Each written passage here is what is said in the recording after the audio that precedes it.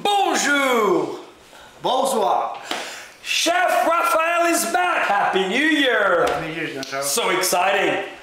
We're going to have a lot of fun today, dear friends, for this wine style. This is so exciting because we're going to go in the deep history of France again. And what are we going to prepare, Chef? Well, today we're going to be making of Bearnaise sauce, which is a base of shallots, champagne vinaigrette, peppercorn, and tarragon.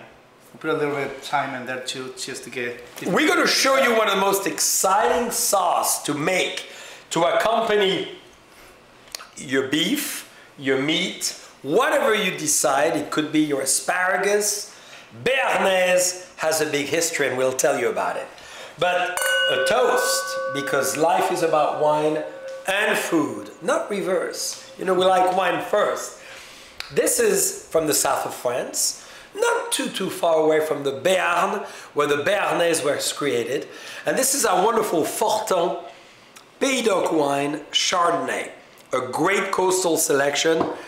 A wine which is meant to bring a lot of what the south of France has to offer. And in January, it's all about the citrus, the green apple, the white pear, a little bit of rosemary, maybe. You can taste it. A little bit of tarragon, like you're going to have in the sauce. Richness, the volume and the flavors of the south, the great aromas of the ocean. Yep. So, dear friends, Bearnaise, how did it happen?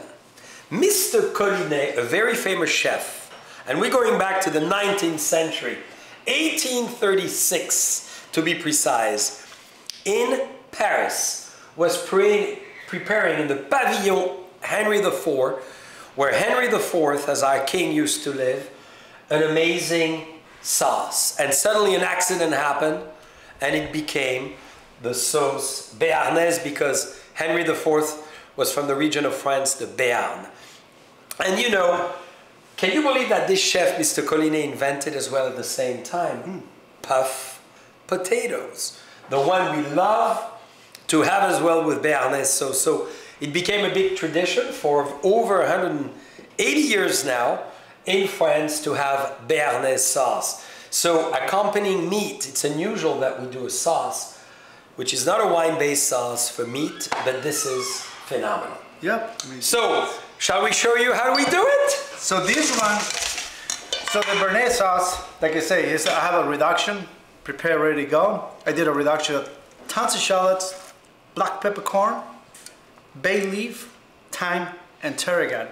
And you just reduce it down until it gets like nice acidic, all the concentrate flavors from the shallots and the bay leaf, etc.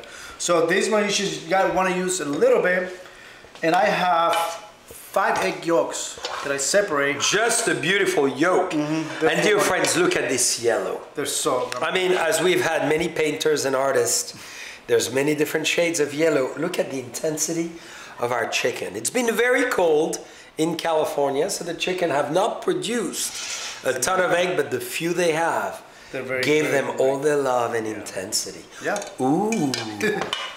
So this one is the same, almost the same process as making Hollandaise. Yeah. So that's the trick. What is the difference between Hollandaise and Béarnaise, right? Yeah, well the difference is the Hollandaise sauce, that one is just, you finish with a little bit of paprika, smoked Spanish paprika, whatever you're going to put into it, and a squeeze of lemon. A lot of people like to put a little lemon juice in here, but it doesn't make sense because it's very acidic from the champagne. So that's the difference. It was a champagne reduction versus a lemon juice. And we've used the Buena Vista champagne because we thought we needed a little history of California and France blended together. So I just want to use just a little bit before I start working my eggs. Just a little bit. And then you can always add a little bit more as when it's done. And then you can just gonna go from there. So you go clockwise, huh? Either way. Either way? Yeah. So this way I need to cook the bain-marie. Yes, the bain-marie. So the bain-marie is basically hot water and a saucepan on top, and here you go. So it's very gentle now. Very gentle, yeah.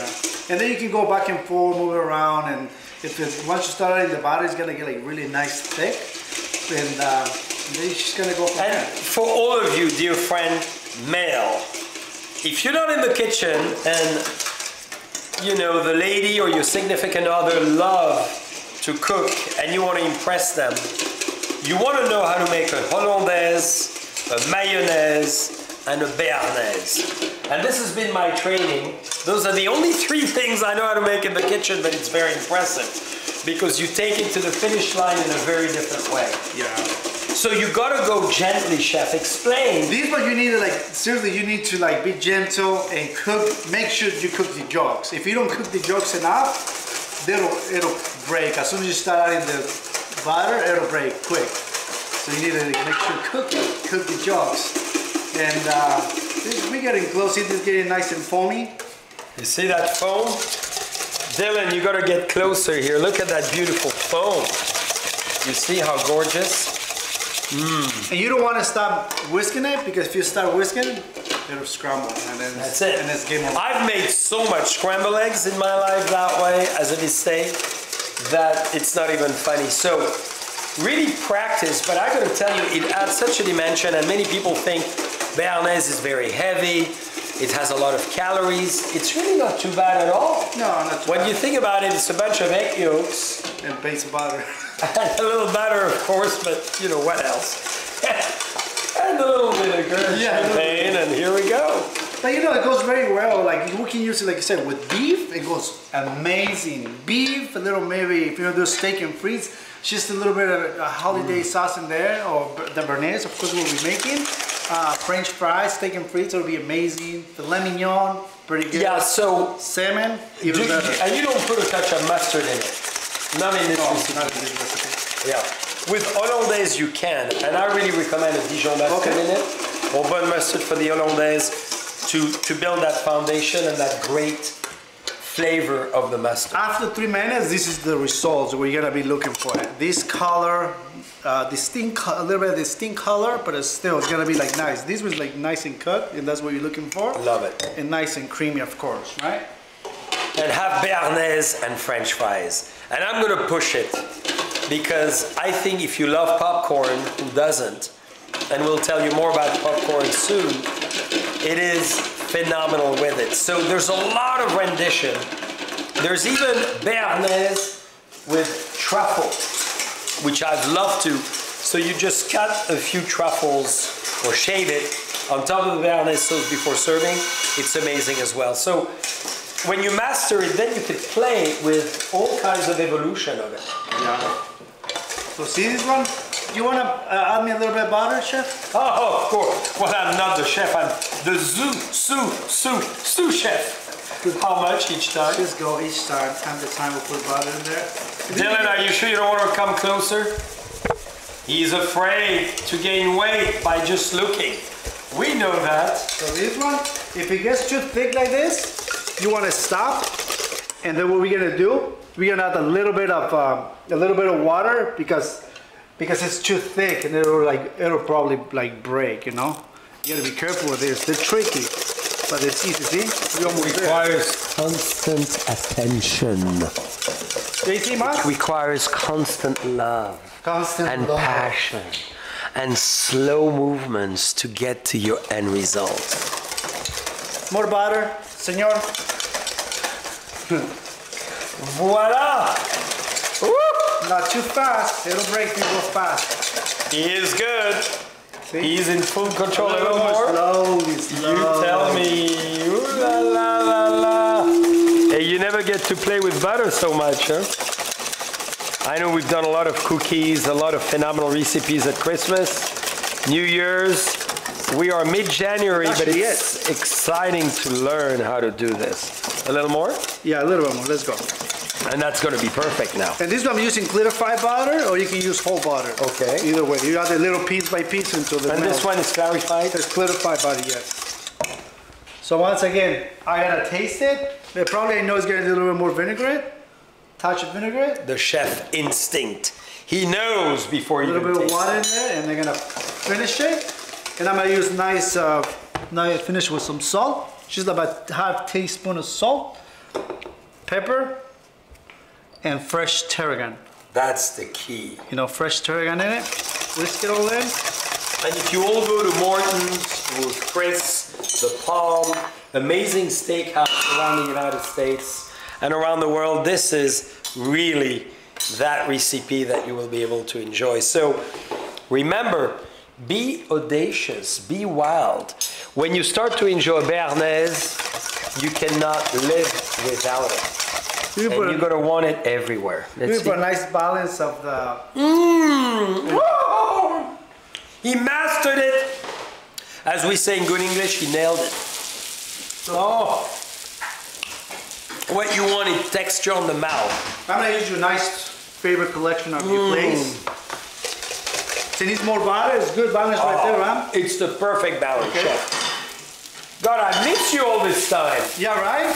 I've been doing, dear friends, at Christmas time, hollandaise, béarnaise, and mayonnaise, and mignonette, and vinaigrette. I've been playing on the sauce like crazy, and wine sauce.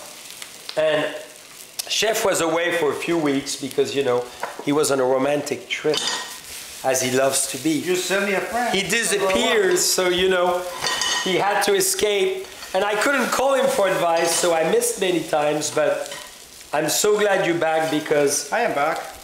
Look at this. So These ones, she did a nice roasted Brussels sprouts, very simple. Just cut them in half, toss them in the salt, pepper, olive oil, throw them in the oven at 400 degrees for like 10 minutes, and they're done. They just come out like that. Well, and chef, you know, I don't want us to forget.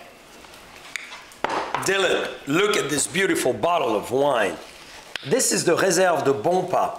We back in the 1318, the early 14th century, when the popes went to the Rhone Valley. This is an amazing bottle of Cotes-du-Rhone.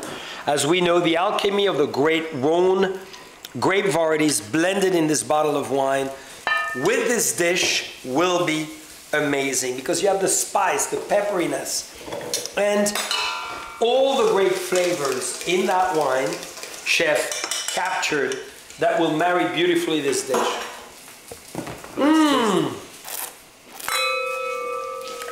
It looks big and powerful, but it's not. The beauty, it's long, but still very light. So it works very well, vegetables and sauce without being too tannic. You don't want too tannic wines with that kind of dish, because then I think it really conflicts with it. And then just to accommodate to that, there are a couple pieces of pork belly in there. Oh. And we're having the feast. See now, Cotes-du-Rhone, Bearnaise. So now nice and creamy, the sauce, you know. He did it. Yep. He did it. Wow, look at this Bearnaise. She's melting. She wants to be leaked the right way. Do you mind, chef? Look at this.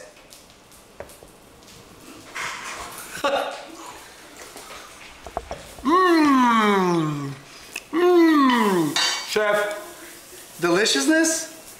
It's not even delicious, it's orgasmic. Oh, wow. Wow. Thank you. Next to your bedside, you're gonna have Bearnaise. It will change your evening.